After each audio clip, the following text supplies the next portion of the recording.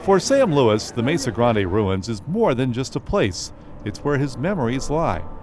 I'll always remember my days on these hills.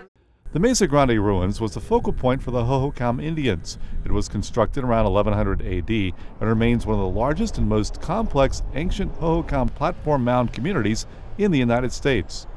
I think it's extraordinarily important because not only are we learning about prehistoric peoples and their ways of life, but as the mayor mentioned, it's directly relevant to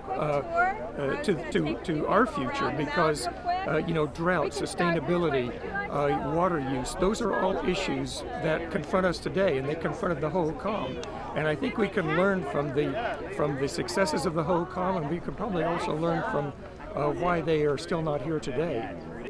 Construction is now underway for a welcoming center, an outdoor covered gathering area, and a parking area.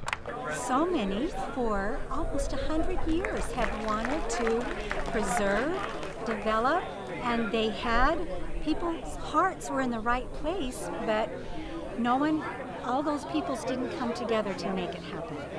A lot of the people that I talked to this morning have watched this site since they were kids almost, and have been looking forward to this day where exciting things could happen, so it could open up to the community, so they could really learn what this mound of dirt is all about, because it's so much more than a mound of dirt. It's history. It's not only the history of another people, it's our history. Completion of the Welcome Center is slated for January 2013.